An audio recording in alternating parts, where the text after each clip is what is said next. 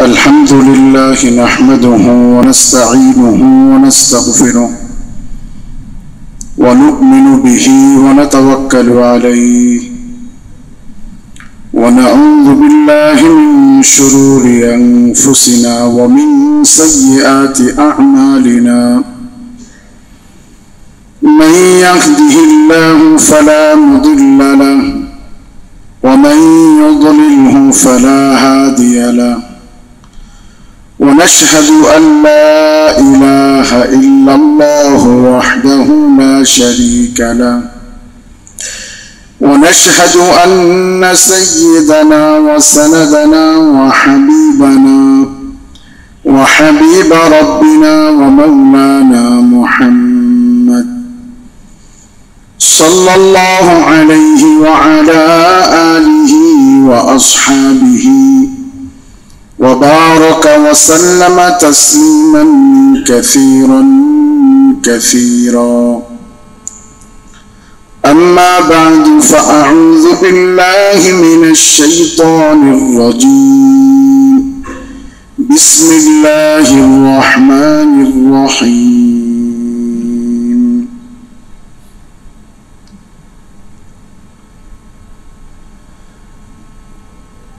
يا أيها الذين آمنوا اتقوا الله ولتنظر نفس ما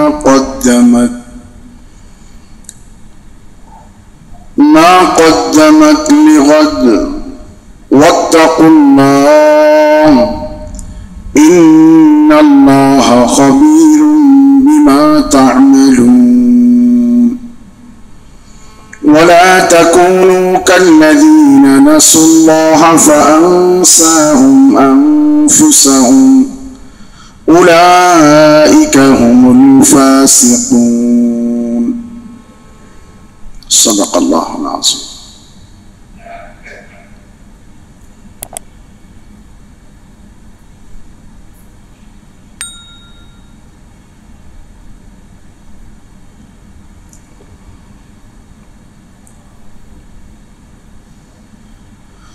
পুরা বৎসর বরং পুরা জীবন সফলতার চূড়ায় পৌঁছানোর জন্য পূর্ব শর্ত হইল জীবনের লক্ষ্যবস্তু এবং মাকসাদকে নির্ণয় করা, জানা, কোরআন হাদিসের আলোকে মুসলমানের জীবন, মুমিনের জীবন, মানুষের জীবন কি জন্য, কেন আল্লাহ তৈরি করছেন, এই মাকসাদটাকে মানুষ বুঝতে পারে এবং সেই অনুযায়ী তার জীবনকে সে ঠিক করে যে মঞ্জিল পর্যন্ত, লক্ষ্যবস্তু পর্যন্ত আমি কিভাবে পৌঁছব।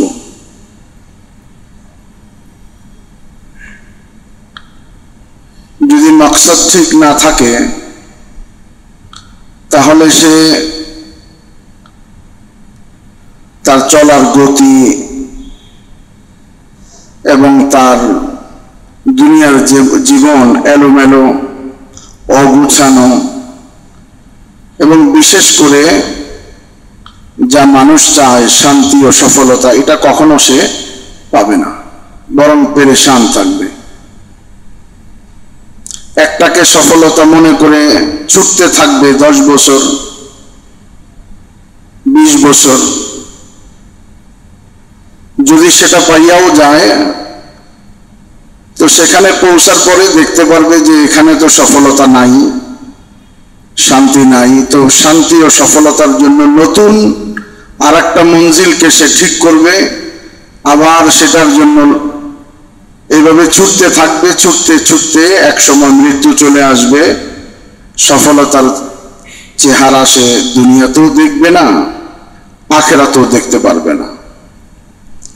এই জন্য সফলতার সাথে জীবন যাপনের জন্য পূর্ব শর্ত হলো জীবনের লক্ষ্যবস্তুটা কি, কেন আল্লাহ আমাদেরকে সৃষ্টি করছেন, এই কথাটাকে জানার চেষ্টা করা। কারণ যাদের লক্ষ্যবস্তু জানা থাকে তার চলন বলন,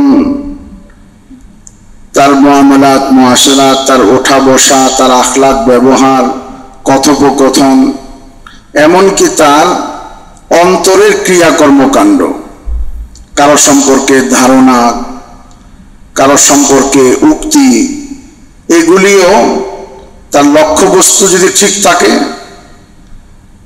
এর ব্যবহার ঠিক থাকবে। যদি লক্ষ্যবস্তু ঠিক না থাকে তাহলে অঙ্গ প্রত্যঙ্গের ব্যবহার, অন্তরের ব্যবহার ঠিক থাকবে না এবং সে সফলতার স্তরে পৌঁছতে পারবে না। এবং লক্ষ্যবস্তুটা যত হাতছাড়া হবে তত বেশি পেরেশান হবে, তত পেরেশান থাকবে। লক্ষ্যবস্তু যত উঁচু হবে ওই ব্যক্তির মান মর্যাদাও তত উঁচু হবে। একজন ব্যক্তি তার মর্যাদা কতটুকু এটা নির্ভর করে তার মাকসাদ এবং তার লক্ষ্যবস্তু কি।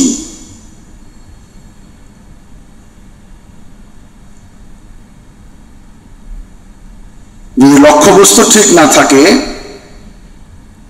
আর লক্ষ্যবস্তু যদি ছোট জিনিস হয় তো ব্যক্তি সত্তা, পার্সোনালিটি, তার ব্যক্তি সম্মানও ছোট হয়ে যায়। সাধারণভাবে আমরা যেটা মনে করি যে আমাদের জীবনের লক্ষ্যবস্তু কি, আমলিভাবে বা কার্যত আমরা যেটা দেখতে পাই সারা দুনিয়াতে মানুষের দিন রাত, ওঠা বসা, লেনদেন, কথোপকথন, কামাই রুজি ইত্যাদি দেখলে যেটা বোঝা যায় এখন ব্যাপকভাবে মুসলমান, গায়রে মুসলমান, দেশি বিদেশি, শহর গ্রাম সবার লক্ষ্যবস্তু একটা জিনিসে আইসা দাঁড়াইছে, সেটা হলো কামাই বেশি করো, ভালো খানা, ভালো কাপড়, ভালো বাসস্থান, ভালো আরোহণ, এইটাই হলো মানুষের এখন জীবনের লক্ষ্যবস্তু। আর এই মানুষকে আল্লাহ তাআলা সমস্ত মাখলুকের মধ্যে সম্মানী করে বানাইছেন। আর এই সম্মানটা মানুষের খানা পিনার কারণে না, মানুষের পানাহারের কারণে না এবং তার পোশাক আশাকের কারণে না, এবং মানুষের এই সম্মান তার জীবন ব্যবস্থা, জরুরত কোন স্তরে পুরা হয় এটা দিয়ে না।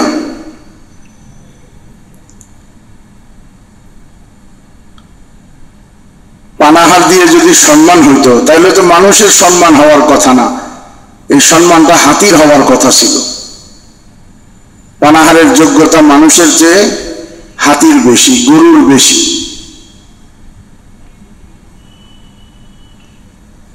মানুষের সম্মান, মানুষের ইজ্জত এত বেশি যে আল্লাহ তাআলা ফেরেশতাদেরকে দিয়ে, ফেরেশতাদের মতো নুরানি মাখলুককে পর্যন্ত মানুষের সামনে নত করে দিয়েছেন। নুরানি শরীরের মাথাকে তাদের সামনে নত করে দিয়েছেন। এটা মানুষের কামাই রুজির কারণে না, খানা পিনার কারণে না, এবং তাদের বুদ্ধিমত্তার কারণে না, যে তারা বুদ্ধি অনেক বেশি মানুষের। আল্লাহ তাআলা এরকম বুদ্ধি অনেক প্রাণীর মধ্যে রাখছে। মানুষের 10 আঙ্গুলের বিশিষ্ট 2 হাত আর 2 পায়ে ওই কাজ করতে পারে না যেটা একটা পাখি তার ঠোঁট দ্বারা তার যে বাসাটা তৈরি করে, তার যে বাসার নেট তৈরি করে, মানুষ 10 আঙ্গুলের 2 হাত দিয়ে সেটা পারবে না।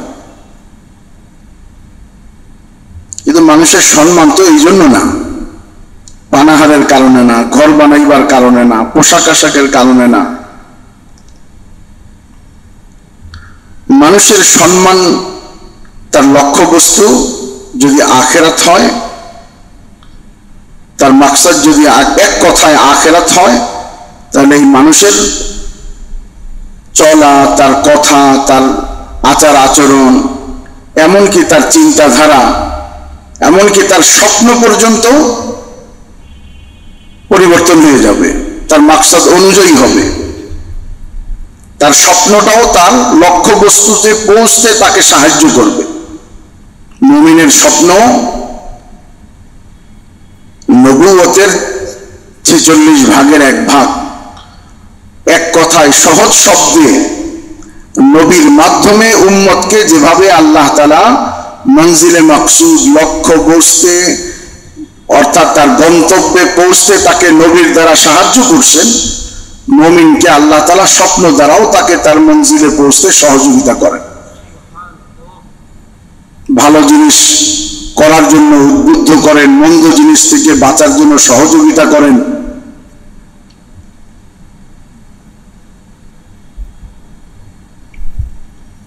তো মোট কথা, লক্ষ্যবস্তু মানুষের যদি আখিরাত হয় তাহলেই মানুষের দাম। এত দাম, এত দাম যে এই মানুষের দাম ফেরেশতার চেয়ে বেশি। আর যদি লক্ষ্যবস্তু মাকসাদ দুনিয়ার জীবনের আসল উদ্দেশ্য আখিরাতকে মানুষ বানাইতে না পারে, যদি মানুষ তার উদ্দেশ্য দুনিয়াকেই বানায়, দুনিয়ার জীবন যাপন, দুনিয়াতে ভালো থাকাটাই তার জীবনের লক্ষ্যবস্তু হয়, ভালো খানা, ভালো কাপড়, এটাই তার জীবনের লক্ষ্যবস্তু হয়, তো তার মধ্যে আর অন্যান্য পশুর মধ্যে তেমন কোনো পার্থক্য থাকে না। বরং এক্ষেত্রে পশু মানুষের চেয়ে উত্তম। কারণ হলো মানুষের তো এক পর্যায়ে মানুষের তো দুনিয়া থেকে স্থানান্তর হবে, তার জীবনের কোনো শেষ নাই। কিন্তু পশুর তো এক পর্যায়ে তার জীবনের শেষ হয়ে যাবে, আখিরাতে আল্লাহ তাকে খতম করে দিবেন। আর তখন যে মানুষ লক্ষ্যভ্রষ্ট হবে, তো সে আখিরাতে অন্যান্য পশু পাখির, জীবজন্তুর মাটি হওয়া দেখে আফসোস করতে থাকবে যে আমিও এরকম হইতাম। এটা কখন করে? কেউ যখন কাউকে দেখে, ইস আমারও যদি এরকম হইতো, আমিও যদি হইতাম, কখন করে? সে নিজের চেয়ে তাকে ভালো মনে করে, তখনই মনে করে যে ইস আমারও যদি এরকম হইতো।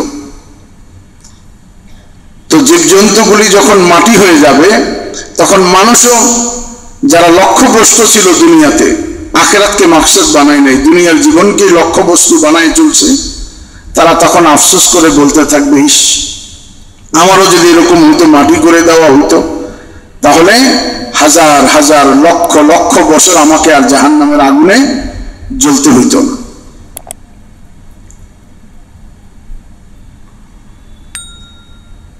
যখন মানুষের লক্ষ্যবস্তু আখিরাত বানানো তৈরি হয়ে যায়, মানুষ তার আখিরাতকে মাকসাদ বানায় নেয়, তার জীবনের লক্ষ্যবস্তু সে আখিরাতকে তৈরি করে নেয়, তো তার চিন্তাধারার মধ্যেও পরিবর্তন।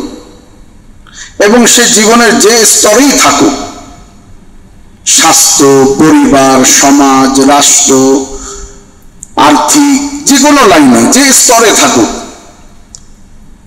ওই জায়গাতেই আল্লাহ তাআলা তাকে সুখী মানুষ বানিয়ে দেন। আল্লাহ তাকে সুখী মানুষ হিসেবে বানায় দেন। যেমন হোক,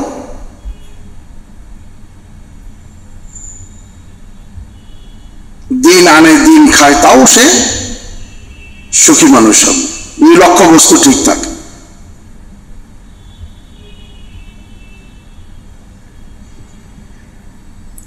হযরত শেখুল হাদিস মাওলানা জাকারিয়া সাহেব রহমতুল্লাহ আলাইহি ফাজাইলে সাদাকাতের মধ্যে একটা ঘটনা লিখছেন। এক বুজুর্গ ঈদের সময় তার স্ত্রী তাকে বলতেছে, আচ্ছা আমরা না হয় কোন ঈদের কাপড় চোপড় বানাইলাম না, সেমাই রান্না করলাম না, গোশত রান্না করলাম না, আমরা না হয় নাই খাইলাম, বাচ্চাদের কি করবো? ওদের কান্নাকাটি তো আমাদেরকে নিজের কষ্টের চেয়ে বেশি কষ্ট দেয়, সহ্য করা যায় না। কি করা যায়? আপনি কোন জায়গা থেকে একটা কিছু করেন। স্ত্রী স্বামীকে বলছে, পরে স্বামী বলছে আচ্ছা ঠিক আছে, দেখি কি করা যায়। উনি বলেন যে আমরা 3 বন্ধু ছিলাম, তার মধ্যে আমার এক বন্ধু ছিল হাশিমি অর্থাৎ সৈয়দ বংশের। তো আমার ওই সৈয়দ বন্ধুকে আমি পত্র লিখলাম যে আমার তো এই অবস্থা, বাসা থেকে এরকম বলতেছিল, কি করি, কোনো উপায় নাই, তো আমাকে একটু সহযোগিতা করতে পারো কিনা। তো বন্ধু তার কাছে একটা মোহরকৃত থলে পাঠাইছে, যার ভিতরে 1000 দিরহাম ছিল। আগের দিন এটা রেওয়াজ ছিল 1000 দিরহাম, 500 দিরহাম, 1,00,000 দিরহামের থলি হইতো, আর এটা সিলগালা থাকতো। এই এখনকার সময় যেমন নাকি টাকার বান্ডিল হয়, মোহরে ওই থলির মধ্যে কিছু চিহ্ন রাখতো মানুষ, যেমন টাকার বান্ডিলের মধ্যে চিহ্ন রাখে, ব্যাংকে সেখানে চেক করে ফেললে একটা সাইন করে, কত পিস আছে লিখে গোল দাগ দিয়ে দেয়, ইত্যাদি ইত্যাদি। তো বলে যে আমার ওই সৈয়দ বন্ধু আমার জন্য 1000 দিরহামের একটা থলি পাঠাইছেন। তো আমি এটা পাইয়া খুশি হয়েছি যে সেমাই রান্না করব, গোশত রান্না করব, সব জরুরত পুরা হবে, অনেক খুশি লাগতেছে। ঠিক এই সময় আমার যে 3য় বন্ধু, তার একটা চিঠি আসছে, আর চিঠিতে ওই কথায় ওই রকমই একটা মজমুন বা বিষয়বস্তু যেটা আমি আমার বন্ধুকে লিখছিলাম, সেও আমার কাছে এরকমই লিখছে। 3য় বন্ধু, আমি আর থলিটা ব্যবহার না করেই পুরা থলিটাই তার কাছে পাঠাই দিছি। আর নিজে লজ্জায় আর ঘরে যাই নাই, যে স্ত্রীকে, বিবি সাহেবাকে গিয়ে কি জবাব দিব, জিজ্ঞেস করলে কোনো উত্তর তো নাই, তার চেয়ে মসজিদে চলে যাই। যাই মসজিদে বেশিরভাগ সময় ইবাদত করতে, রাত্রে অল্প সময় ঘরে যেত, এটা আর ঘরে না গিয়ে 2 রাত মসজিদেই ছিলেন। 3য় দিন তার ওই 3য় বন্ধু আর ওই সৈয়দ বন্ধু দুইজনেই তার কাছে আসছে। সৈয়দ বন্ধু এসে বলতেছে যে ঘটনা খুলে বলো, কি হয়েছে? কি হয়েছে? বলে এই মোহর এর কাছে কেমনে গেল? তো বলে যে আমি সব ঘটনা শুনাইলাম। তো এই হাশিমি বন্ধু বলতেছে যে তুমি যখন আমার চিঠি লিখছো, তোমার কাছে আমি এইটা পাঠাই দিয়া ওই 3য় বন্ধুর কাছে চিঠি লিখছি যে আমার তো কিছু টাকা দরকার, তোমারই দিছি, এটা আর বলি নাই। সে আবার তোমার কাছে লিখছিল, তুমি যখন তার কাছে পাঠাইছো, আমার চিঠি তার কাছে পড়ছে পরে সে ওই থলি আবার আমার কাছে পাঠাই দিছে। আমি এইটা পাইয়া চিহ্ন দেখা, বান্ডিল দেখলে যেমন চিনা যায়, বান্ডিলটা তো ওইটাই মনে হয়, এটা তো আমার কাছে ছিল ওইটা। তো এটা তো আমি দিলাম অমুককে, ওয়াকিদিকে, এটা অমুকের কাছে কেমনে গেল, এই জন্য তোমার কাছে জানতে আসছে। আচ্ছা ঠিক আছে, চলো তাহলে এক কাজ করি, 3 জনে ভাগ করে নেই। তো 300 300, 3 জনে 900, স্ত্রীকে দিছে 100। যেহেতু স্ত্রীকে 100 কেন দিছে, ওই লোক 2 দিন পরে যখন ঘরে গেছে, স্ত্রী জিজ্ঞাসা করছে কই ছিলেন, 2 দিন যাবত আপনি নাই। বলে দেখো এরকম এরকম একটা ঘটনা হয়েছে, আমি লজ্জায় আসি নাই। এই জামানার স্ত্রী হইলে কইতে যে আপনাদের তো জাদু করে রাখা দরকার, হাতেম তাহির মূর্তি বানায়, আপনি অত বড় হাতেম তাই হইতে গেছেন কেন? খুব বেশি ভালো হলে কইতো যে আপনি কিছু দিতেন। কিন্তু ওই জামানাতে আমি বুঝাইতে চাইতেছি, 3 বন্ধু, বন্ধুর স্ত্রী, বাচ্চা কাচ্চা, সবার লক্ষ্যবস্তু আখিরাত ছিল। মানুষ হিসেবে ক্ষুধাও লাগতো, কাপড়ও দরকার হইতো, মানুষ হিসেবে লজ্জাও লাগতো, স্ত্রীরও প্রয়োজন ছিল, কিন্তু লক্ষ্যবস্তু সবার কি ছিল? আখিরাত। এই জন্য স্ত্রী যখন শুনছে, শুনে স্বামীকে বলছে, আরে আপনি কি মনে করছেন আমি আপনার এটার জন্য মন্দ বলবো? আপনি তো খুব ভালো কাজ করছেন, আমাদের বাচ্চাদেরকে আমরা 2টা কথা বলে ভুলাই দিব, কিন্তু বন্ধুর সহযোগিতা করছেন, তাদের দরকার, এটা তো বেশি দরকার ছিল। তো তার ধৈর্যের কারণে 3 বন্ধু 300 করে আর স্ত্রীকে তার ধৈর্যের পুরস্কার হিসেবে 100 দিরহাম, 1000 দিরহাম এইভাবে ভাগ করছে। ওই যুগের বাদশাহ জানতে পেরে বাদশাহ আবার তাদেরকে ডেকে নিয়ে 7000 দিরহাম দিছে পুরস্কার।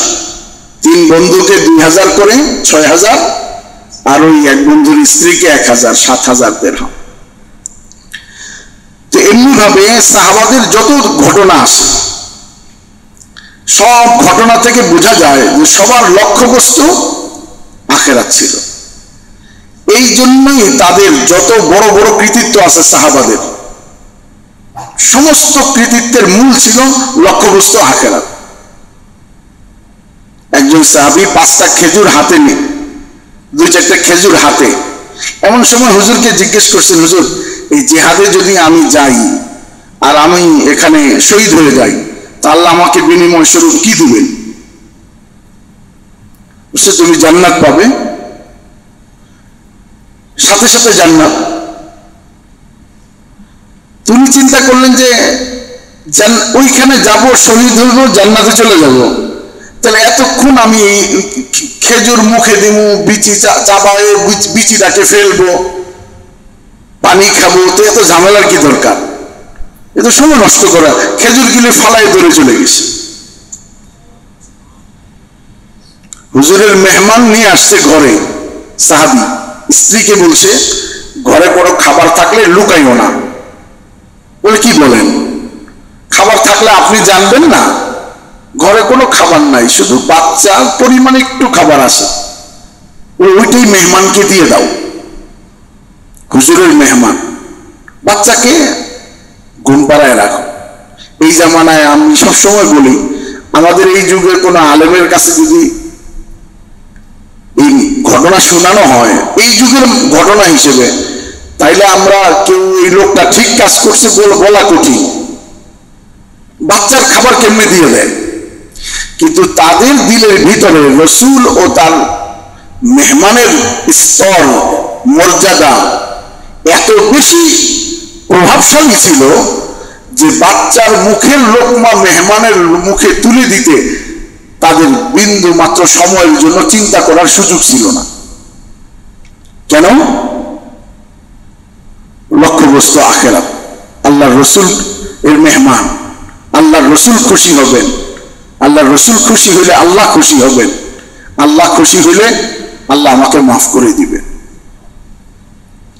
এই জন্য আল্লাহ পাক কোরআনে পাকের মধ্যে একটা আয়াতের মধ্যে যেটা পড়া হইল, যে আল্লাহ দাওয়াত দিচ্ছেন যে ঈমানদাররা আল্লাহকে ভয় করো, আর চিন্তা করে দেখো আগামী কালকের জন্য কি পাঠাইছ।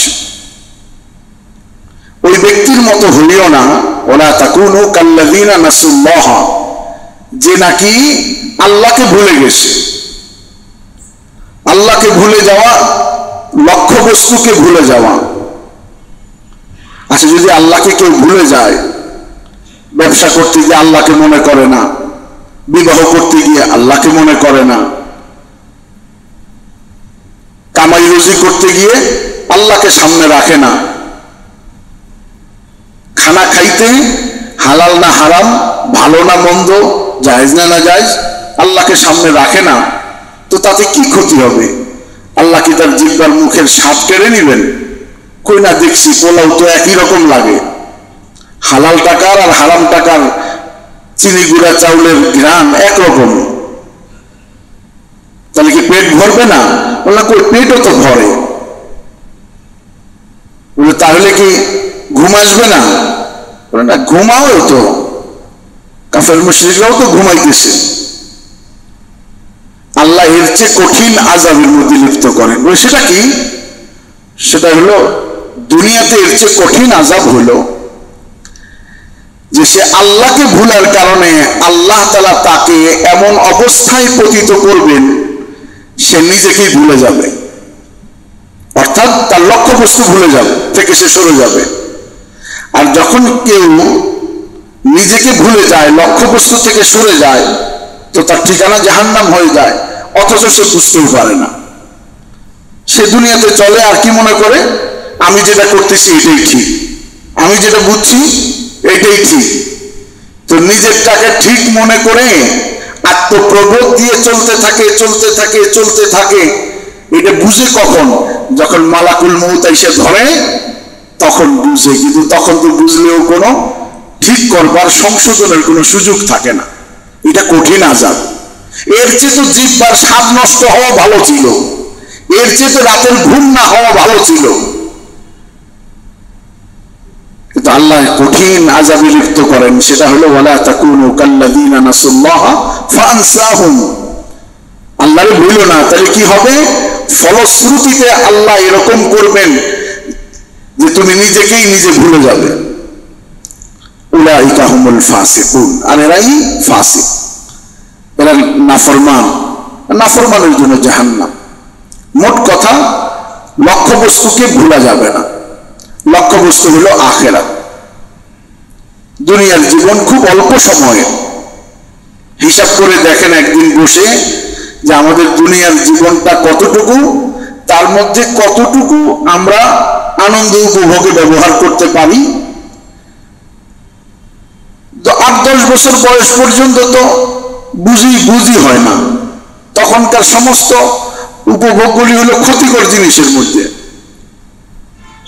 বাচ্চা মানুষের তার কোনো ভালো মন্দ বিচারের ক্ষমতাই থাকে না। আর 60-70-এর উপরে 70-এর উপরে চলে গেলে এখনকার জামানাতে তার ভালো মন্দ করার কিছু ক্ষমতাই থাকে না। মাঝখানের এই 40-50 বছরের সময়ের মধ্যেও চুলচেরা যদি হিসাব করেন, তাহলে একটা মানুষের জিন্দেগিতে ঘুম বাদ দিয়ে, খানা বাদ দিয়ে, ইস্তেঞ্জা বাদ দিয়ে, চাকরি বাদ দিলে দুনিয়ার জীবনের জন্য আসলে খুব একটা সময় থাকে না। এই সামান্য সময়ের উপভোগের জন্য কোটি বছরের আখিরাত নষ্ট করা, এটা বোকামি ছাড়া আর কিছু না। এই আখিরাতকে লক্ষ্যবস্তু আমরা বললে আপনি আর আমি বানায় ফেলবো একদিনের আলোচনায়, এটা হবে না। অনেক দীর্ঘ সময় নিয়ে বারবার একাধিকবার যখন কেউ আলোচনা করে, চিন্তা ভাবনা করে, জান্নাত জাহান্নামের চিন্তা ভাবনা করে, আখিরাত নিয়ে আলোচনা করে, তখন মানুষের কি হয়? আখিরাতকে লক্ষ্যবস্তু বানানো সহজ হয়। এই জন্য আল্লাহ তাআলা কিছু জিনিস ইমানদারদের জন্য নেকির কারণ বানাইছে। জানাজার নামাজ পড়া, আচ্ছা আমি ইবাদত বন্দেগী করবো, এটার নেকি হবে, বুঝে আসে। কিন্তু জানাজার নামাজ যে মরে গেছে, এর নামাজ না পড়লেই বাকি। ভালো মানুষ যদি মরে যায়, তার নামাজ যদি জানাজা না হয়, তো তার কোনো সমস্যা আছে? একজন নেককার মানুষ, তার জানাজা হয় নাই, লাশ খুঁজেই পায় নাই, জানাজা পড়ার মতো অংশই পায় নাই, তাতে ওই ব্যক্তির কোনো সমস্যা না। তাইলে এই হুকুম দিল কেন? হুকুম তো মৃত ব্যক্তির জন্য না, হুকুম তো জীবিত ব্যক্তির জন্য, যাতে আমাদের এই স্মরণ করার সুযোগ আসে, এই দিনটা আমারও আসবে। অসুস্থ ব্যক্তিকে দেখতে গেলে 70,000 ফেরেশতা দোয়া করবে। সহমর্মিতা, মুসলমানের হক আদায়ের পাশাপাশি নিজের আখিরাতকে স্মরণ করা একটা বিরাট সুযোগ। যার এই স্বাস্থ্য তো যাদের চিরদিনের না, এমার্জেন্সিতে গিয়ে দাঁড়ান হাসপাতালের, একটু পর পর আসতে থাকবে বিভিন্ন রকমের রোগী, তখন শুকর পয়দা হবে যে আল্লাহ কিরকম সুস্থতার নিয়ামত আমাদেরকে দিয়েছেন। তো আখিরাত লক্ষ্যবস্তু বানাইবার জন্য যেমন আমল রয়ে গেছে, ঠিক তেমনি ভাবে এটার আলোচনাও অনেক বেশি হওয়া দরকার। এখন তো আল্লাহ সুযোগ করে দিয়েছেন, আমরা ব্যবসা বেশি করতে চাই, ওই ব্যবসায়ী এখন বলতেছে যে না, আমার বেশি করতে পারবা না, কিছুদিন 4টা পর্যন্ত, কিছুদিন 7টা পর্যন্ত করে বাড়িতে যাও। তো আগে 10টা 11টা পর্যন্ত দোকানদারি করতো, এখন যখন 7টার সময় বাইরে 3 ঘন্টা সময় পাওয়া গেল না, 3 ঘন্টা আপনি চাইলে রাতে 11টা পর্যন্ত দোকানদারি করলেও রাত্রেবেলা ওই যে 200 টাকার ভাত খাইতেন, আর সন্ধ্যা বিকাল 4টা পর্যন্ত দোকানদারি করলেও ভাত অতটুকুই খাওয়া যাবে, আর চেয়ে বেশি খাওয়া যাবে না, কমও খাওয়া যাবে না। সুতরাং কিছু সময় যখন পাওয়া গেল, এই সময়টা আখিরাতের চিন্তায়, আখিরাতের আলোচনায়, জান্নাত জাহান্নামের আলোচনায় ব্যয় করা, এটা আমাদের বুদ্ধিমানের কাজ হবে। এই জন্য ঘরে সুযোগ থাকলে ফাজাইলে আমাল, ফাজাইলে সাদাকাত, থেকে পড়ে আলোচনা করা যেতে পারে, ভালো কিতাব কিনে ঘরের দেওয়া যেতে পারে, নিজে পড়া যেতে পারে। আখিরাত সংক্রান্ত কি কিতাব আছে হক্কানি উলামা ইকরামের, কোরআনে পাকের অর্থ আছে, কোরআনে পাকের তাফসীর আছে। একটা ঘন্টা 3টা ঘন্টা বেশি পাইলাম, আচ্ছা 2 ঘন্টা দুনিয়ার জন্য দেই, 1টা ঘন্টা আখিরাতের জন্য দেই। আল্লাহ আমাকে আপনাকে সকলকে এই তৌফিক দান করেন, যাতে আমরা আলোচনার মাধ্যমে আমাদের জীবনের লক্ষ্যবস্তু আখিরাতকে বানাইতে পারি। ওয়া আখির দাওয়ানা আলহামদুলিল্লাহি রাব্বিল আলামিন। اللهم صل على محمد النبي الأمي وعلى آله وسلم تسليما. اللهم ربنا ظلمنا أنفسنا وإن لم تغفر لنا وترحمنا لنكونن من الخاسرين. اللهم إنك عفو كريم تحب العفو فاعف عنا يا كريم يا حي يا قيوم برحمتك نستغيث. اے اللہ আমরা গুনাহগার, সিয়াকার, খতাকার। اے আল্লাহ আমরা আমাদের গুনাহকে স্বীকার করে আপনার কাছে ক্ষমা চাইতেছি। এ আল্লাহ আপনি আমাদেরকে মাফ করে দেন, আমাদের মা বাপকে মাফ করে দেন, আমাদের ভাই বোনকে মাফ করে দেন, আমাদের দাদা দাদি, নানা নানি, আত্মীয় স্বজন, জীবিত মৃত সকলকে ক্ষমা করে দেন। আল্লাহ আমাদের জিন্দেগির সমস্ত গুনাহকে আপনি মাফ করে দেন। আল্লাহ আমরা গুনার কারণে আপনাকে নারাজ করে ফেলেছি। আয় আল্লাহ, যার কারণে আমরা আসমানি জমিনি বিভিন্ন রকমের বালা মুসিবতে গ্রেফতার হয়ে গেছি। আল্লাহ আমাদেরকে অবস্থা থেকে একমাত্র আপনি মুক্তি দিতে পারেন। এই আল্লাহ রোগ মুক্তি আপনার কাছে, বিপদ থেকে উদ্ধার করার ক্ষমতা আপনার হাতে। এই আল্লাহ আপনি আমাদেরকে এই সমস্ত আসমান জমিনের সমস্ত রকমের বালা মুসিবত থেকে আপনি হেফাজত করেন। এই আল্লাহ খাস করে এই আল্লাহ এই মহামারী থেকে পুরা দুনিয়ার মানব জাতিকে আপনি এই আল্লাহ মুক্তি দান করেন। বিশেষ করে আল্লাহ মুসলমানকে, মুসলমান দেশসমূহকে আল্লাহ আপনি হেফাজত করেন। আরো বিশেষ করে আল্লাহ আমাদের এই দেশকে আপনি হেফাজত করেন। এই আল্লাহ সুস্থতা ও আফিয়তের সম্পদ দ্বারা মালামাল ফরমান। এই আল্লাহ আমাদের আত্মীয় স্বজন যারা কবরে চলে গেছেন তাদেরকে আল্লাহ মাফ করে দেন, তাদের কবরকে জান্নাতের বাগিচা বানিয়ে দেন, তাদের কবরকে জান্নাতের শাখা বানিয়ে দেন। আয় আল্লাহ তাদের কবর আযাব থেকে তাদেরকে হেফাজত করেন। জীবিতদের, আমাদের জীবিত যারা আছি আমাদের ঈমান আমল আখলাককে সুন্দর করার তৌফিক দান করেন, আমাদের জীবনের লক্ষ্য বস্তুকে ঠিক করার তৌফিক দান করেন, সেই অনুযায়ী চলার তৌফিক দান করেন, আমাদের ঈমানের উন্নতি দান করেন। আয় আল্লাহ খাস করে আল্লাহ সমস্ত রকমের মুসিবত থেকে আপনি আমাদেরকে উদ্ধার করেন। আয় আল্লাহ যারা হাসপাতালে অসুস্থ অবস্থায় অথবা বিভিন্ন জায়গাতে অথবা বাড়িতে যে যেখানেই আছে, আল্লাহ সকলকে আপনি সুস্থতা নসিব করেন, সকলকে আপনি সুস্থতা নসিব করেন, সকলকে সুস্থতা ও আফিয়তের জীবন নসিব করেন। اللهم ربنا تقبل منا إنك أنت السميع العليم وتب علينا إنك أنت التواب الرحيم سبحان ربك رب العزة عما يصفون وسلام على المرسلين الحمد لله رب العالمين.